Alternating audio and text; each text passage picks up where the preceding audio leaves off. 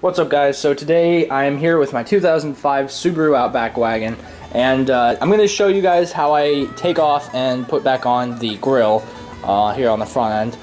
It's a pretty easy process. It's not too hard. I think the biggest thing I'm going to point out is that you will be working with a couple small plastic clips.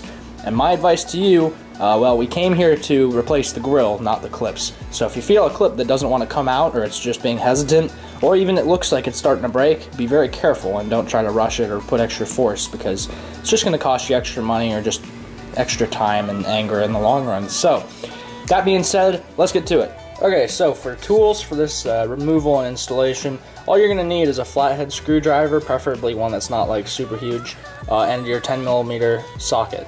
Oh, and the Dr. Pepper. If you don't have the Dr. Pepper, you might as well quit watching. Okay, so to begin with this, you're probably going to want to open your hood. I think that would maybe help out. Okay, once the hood is open, I want you to take a look. You got a plastic clip right here. Let me show you this. There's a plastic clip right here. There's a bolt right there. There's a plastic clip right here. And there's a bolt right there. There's also clips back here. Okay, so for your clips, it really doesn't matter to me like which ones you do first. But for the clips, you just get your screwdriver, pop up under there, and it comes right out.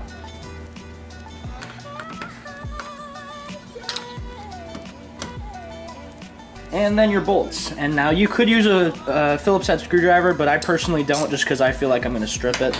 But all personal preference, either way you can get the job done.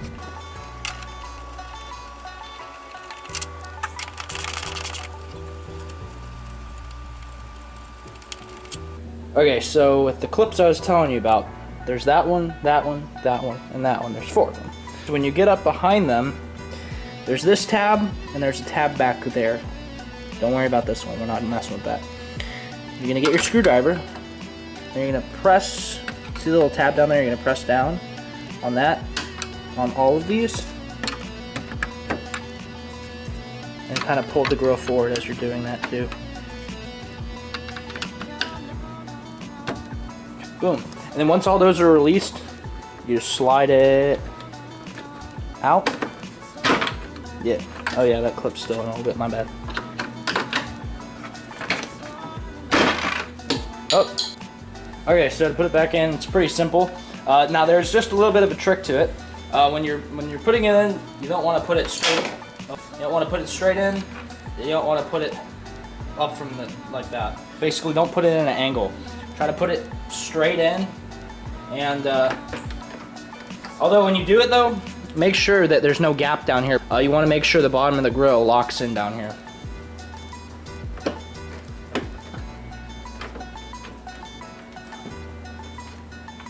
And that should all click in.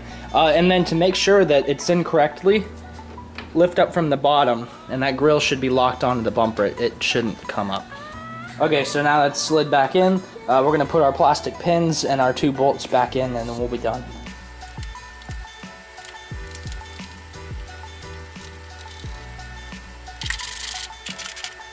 Okay, and just like that, you're done. That's how you take it off and replace it.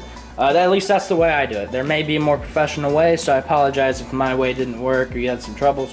But I hope this helped you, and if you're looking for more repair videos, removals, and things like that, be sure to take a look at my channel, and I'll be posting content similar to this as days go on. So thank you guys for watching, and please make sure you subscribe and drop a like. We'll see you later.